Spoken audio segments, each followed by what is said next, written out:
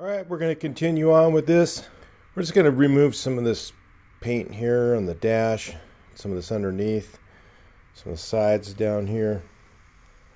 Maybe I'll clean up some of the inside, and I don't know what I'm going to put on that. I'm not going to paint it with automotive paint, that'll be too expensive, and it gets all covered with upholstery anyway.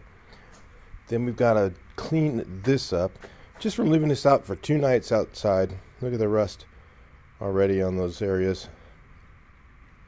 So I've got to get that all stripped off, epoxy primed, so it will not rust so quickly, because I got to work on something else for a little bit. So we'll continue on with this and we'll see what happens next.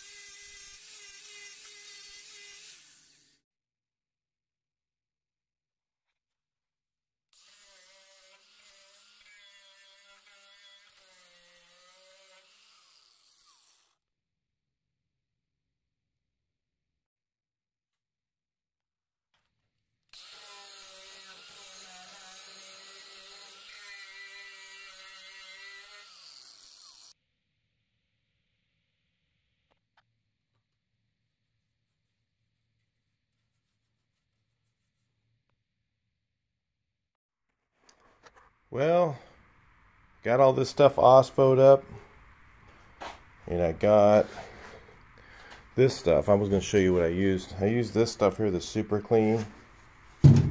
Actually, it is a really fast degreaser. It works really good for a lot of things. Sorry about the light coming in that back window. It's hard to see in here. I don't know if I can get you guys at the right angle to where it doesn't look right. Maybe I'll go back here. Yeah, and you can see it dissolves some of that carpet glue, and I just power washed this whole thing out. Then I OSPO'd everything. Before I got that off camera, it's just too hard to film it here and get without getting the camera. It's totally soaking wet. So it does remove that glue. So if you've got that glue on there, some of that Super Clean, take that in a brush, and it'll take. It took about on the Carmagia, it took it all off. On this thing, it took off about, I don't know, 50%, 60% of it, something like that. I don't know, the glue, so that now it's nice and clean back there. Just need to do a little bit, maybe a little bit of sanding. That rest of that will come off if I want to paint all that. I haven't decided yet what I'm going to do. On the inside, definitely want to do something to protect this metal, keep it from rusting. It's pretty well protected right now. There's not really any rust on it much.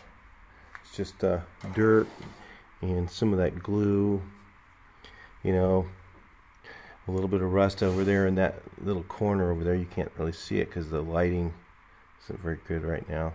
I get it, maybe a different lens. Yeah, there you go. Over there in the corner, it's a little rusty. That's it though. And then the cut up piece over there, that's cut right in the middle there, and then in the corner. So when I get the panels, the replacement panels, then I'll cut that off on the outside and straighten it out a bit, and then put new panels on over there. But in the inside, it's just about ready. I'm going to go ahead and start finish sanding all this, finish sanding it all, a little more filler a couple places, and then prime it.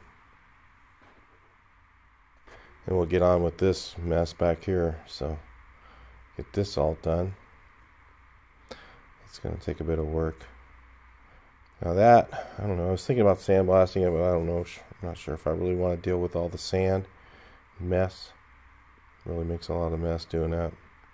And I have a pressure sandblaster right there. You can see that's a pressure sandblaster. Which if you haven't used one of those, they work way better than a regular one, but you go through a lot of sand. You really do. So you have to sweep it all up, strain it, put it back in, or you have to buy more sand. I don't know what's easier or cheaper. It ends up, to me, just buying a lot of sand and just doing it and sweep up what you can.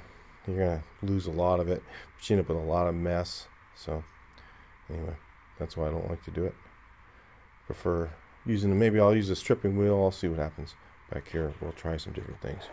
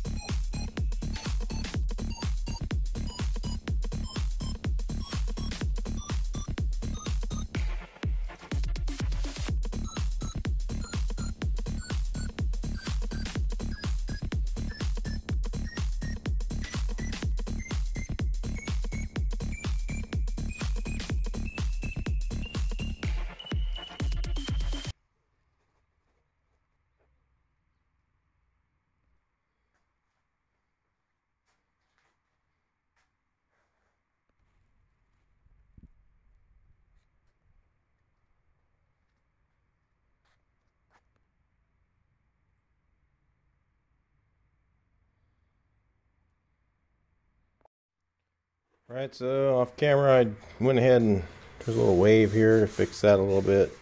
Some welds down there. And they got the coat of the surfacer on after the put another coat of epoxy on the surfacer. Okay, got this done. The dash done underneath the dash. Okay, that looks pretty good. You won't be able to see anything down there. Shot some black on the wheels where the tires go because I want to make sure that that's sealed up so the tires, when I put them on, they hold air. These are on final prime here. There's a little Gia part here that I got to finish, and I've got this thing stripped and prime, epoxy primer, and surfacer. The dark gray is the surfacer, the light gray or kind of a white is the epoxy primer. This all got stripped, then sanded, and then I put a epoxy primer down, and then surfacer on that all the way around here. This is all done here. This isn't final, I don't think. I don't know. I'm not gonna say until I go over it, and then I might put one more coat of primer on. But, you know, definitely going to put one more on most of this stuff. Maybe not. Well, this I got to do. I still got to do another primer on this. So I got welds here that I'm going to clean up. You know, where I welded up those holes and stuff. And get that all cleaned up and make it look really good. And then I'll work on the other side, get the other side finished. Remember, the body at work is just roughed in, because when the panels are off the car, it's just too hard to work with them. I want to put them on, then do the final work on them, and then take them back off again, finish up this stuff, you know, whatever I'm gonna do here, and then get it all ready and paint the inside, you know, get the outside all ready, then get the inside ready and paint it, and then the outside ready and paint it. I like to do the insides before the outsides. Alright, well, we'll see what else we can get done. We got those doors sitting over there.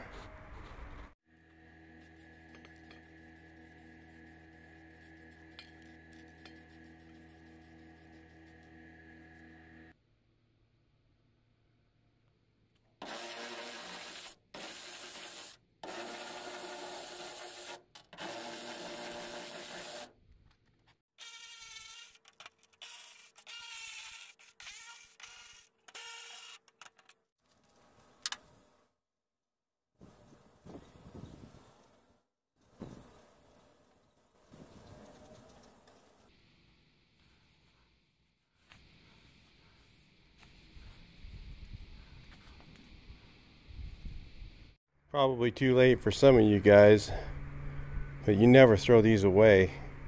You keep this wire with these little clips on it, and you put it in your new one, because the ones that come on them are not shaped correctly, and you'll have all kinds of trouble trying to put them on. If these are any good, the little clips, you save it. And I put this in a few videos, but some guys.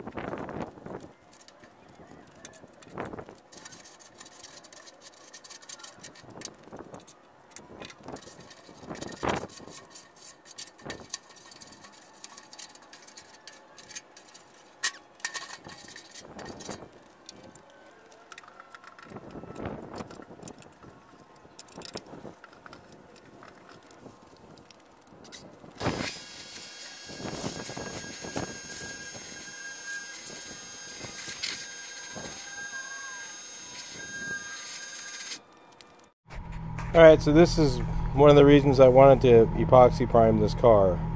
So, see that right there?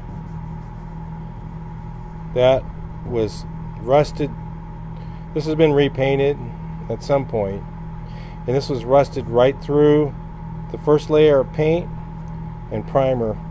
This is the original factory paint right here.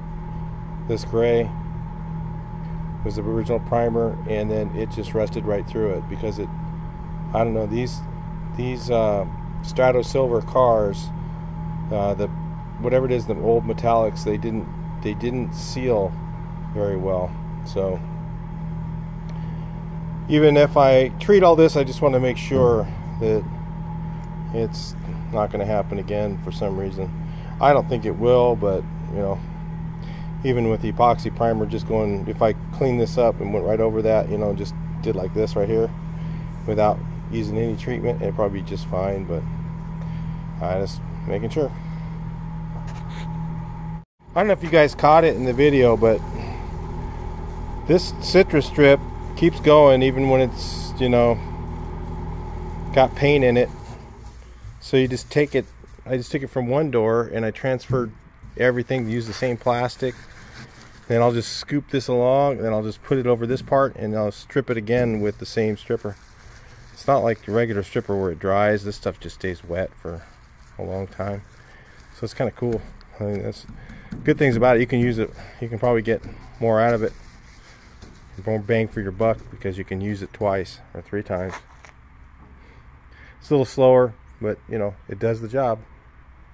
I stopped using the stripping wheel because it was just too thick, and it was getting the panel real hot, and I noticed it started to pop and stuff. I wouldn't want to keep doing that, so that's why I started using the stripping wheel. We're going to try, let's see if a wire brush does it.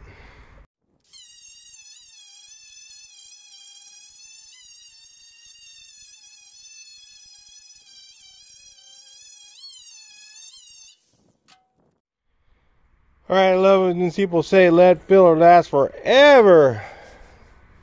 Let's look at this real close here. That is lead right there. Lead filler. It's not actually lead. They call it lead filler, but I think it's solder. You know, but they call it lead. And you can see cracks all through it. It's all over. It's got to come out. So, anyway, nothing lasts forever. In fact, I bet you anything, if I use good plastic filler, it'll last longer than this lead did. That's just my thought.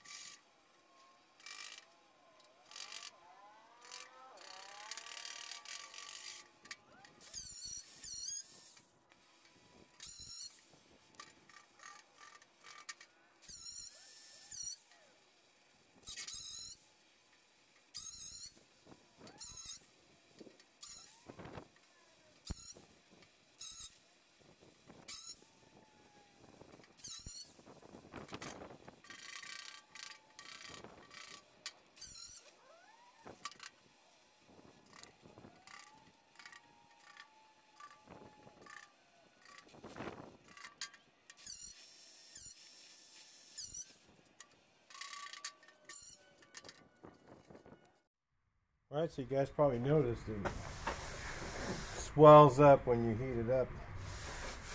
And that's the fun part about using, if you ever use lead filler, that's what it does.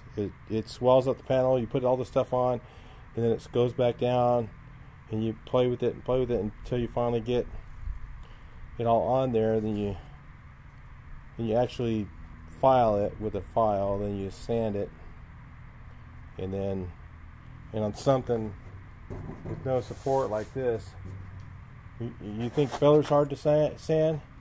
That stuff's like, it doesn't sand at all. And but you sand it, and then you prime it. A lot of guys used to load up their primer real thick because they use old lacquer primer. Load it up real thick and then they finish it out with primer. So it fails. It doesn't last forever. Just like everything. When I tell people that, have the video on, nothing lasts forever.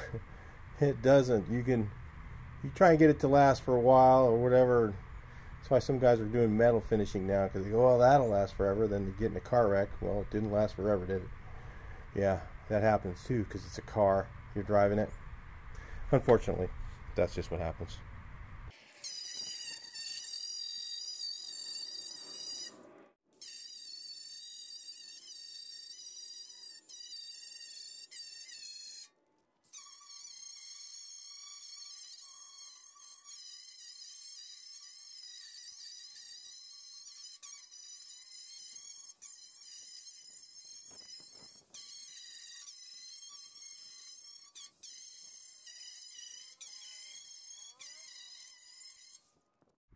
Right, well, if the other one wasn't clear to you that lead cracks, here's another spot.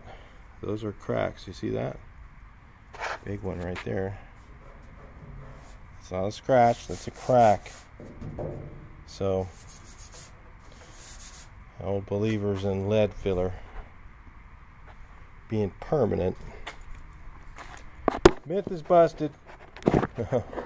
It's been busted a long time for me. I've known this for years. That's why I don't use it. It's a real pain in the butt to put in, to put down, and in my opinion, it's not worth it. And doing a metal finish job, I mean, who are you doing it for? You or the next life? You know, who's to say that the next person who owns the car treats it the same way you do after you're dead and gone? And you did it for them? Okay, just checking.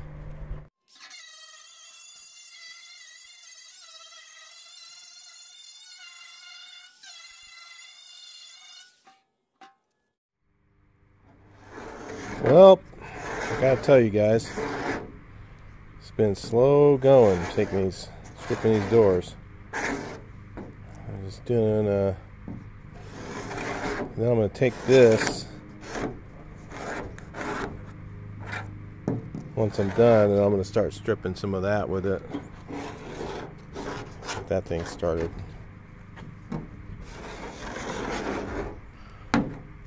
Just these, it's not the stripping in the doors actually, I'm talking about this part of it. Getting that, removing this lead off of here took a lot of time.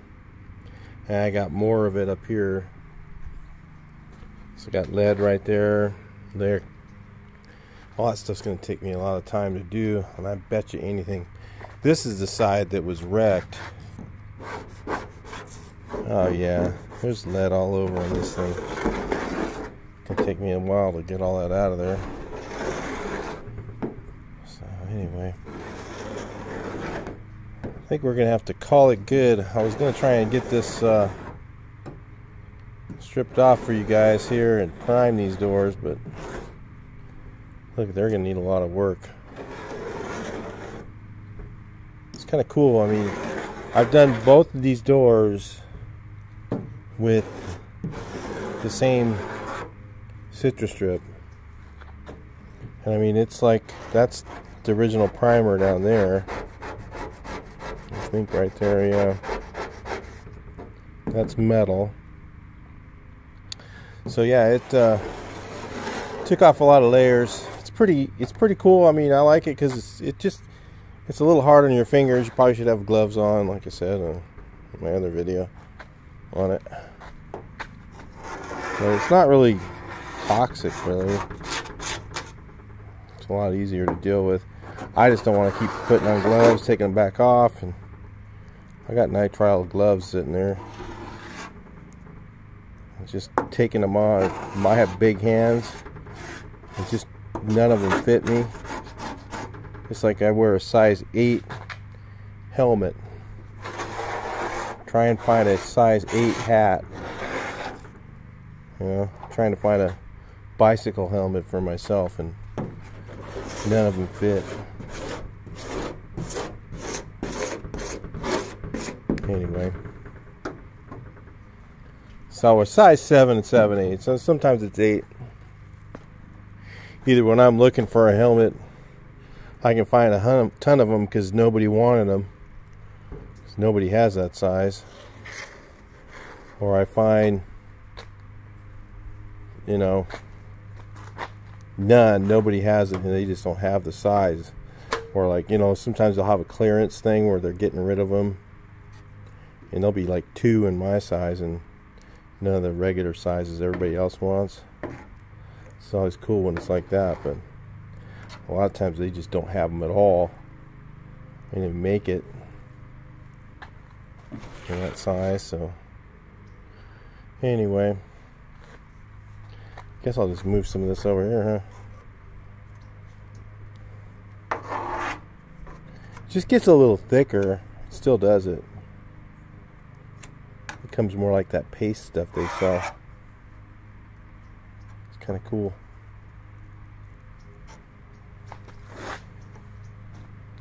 Put that on there for about 30 minutes or an hour. That'll all be raw. Leave that plastic on it.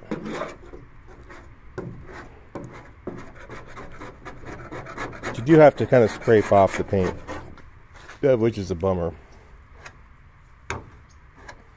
I like how the other stuff just lifts it off, the other stripper. Anyway, I got something else I'll show you. I was working on this thing because that branch broke. I was going to start doing some of my tree trim before I got to it. That thing broke, but check this out. I had the battery on the charger. Boom! Look at that.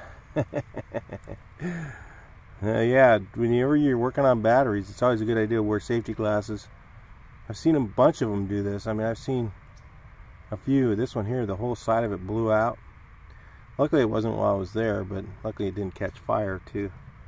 Might have been pretty bad right here because it was in the middle of the night. Had it on the charger on a slow charge, so I sprayed it all down with baking soda. It blew up right here. You can see it got all over the hood. Sprayed it all down with the baking soda, then I rinsed everything off really good with the power washer and soap. I don't know if it's gonna keep going. You know, that acid just does a number on stuff, so I don't know. Hopefully it's neutralized well enough. Anyway, we should have these doors stripped here pretty soon. It's getting dark right now, and I really wanted to paint these rims. So in the next video, I definitely will do it. I'll paint these. I want to see how close the color is that I got, because I don't really know. So I got some white. I'll just try the white that I have, and then for the center disc, and then the outside I'll paint with the Strato Silver and see if it looks cool. I mean, like if the color looks right for the Strato Silver I got. I was just curious. I didn't know. So anyway, I'll talk to you in the next one. Please like, share, and subscribe. Check out the oval window. Move on with some more videos.